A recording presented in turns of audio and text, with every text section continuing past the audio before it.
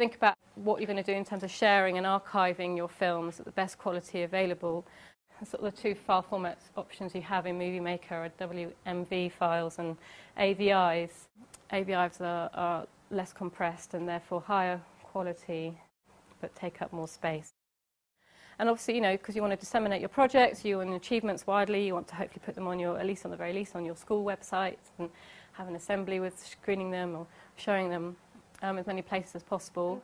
Thinking about maybe keeping them all into one place as well, one website address or something, you know, so you can kind of create a little gallery of films. There's sort of one platform that you can kind of go to, or making a DVD as well, maybe of compiling the best of your classroom films, or all of them if you want to be democratic. And that's something that you can kind of show prospective parents or, you know, teachers' boards or any people you need to impress at any point in time.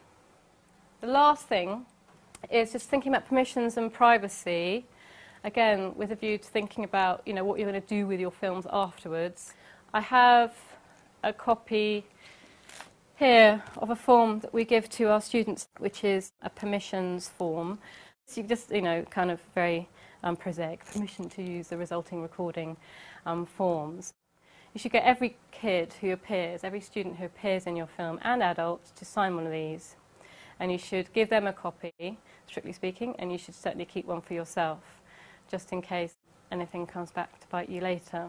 You need to think, I don't know whether sort of, you know, project-wide or by school, think about what you want to say on this.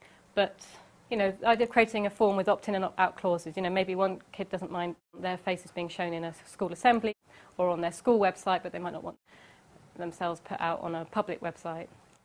So think about that. You know, you've got those are the options I thought of. You might think of others or more, you know, school screenings, public screenings, school websites, public websites. I mean, all websites are public, I know, but there might be a limited access thing for some of your stuff on school sites. I wasn't quite sure whether that was the case.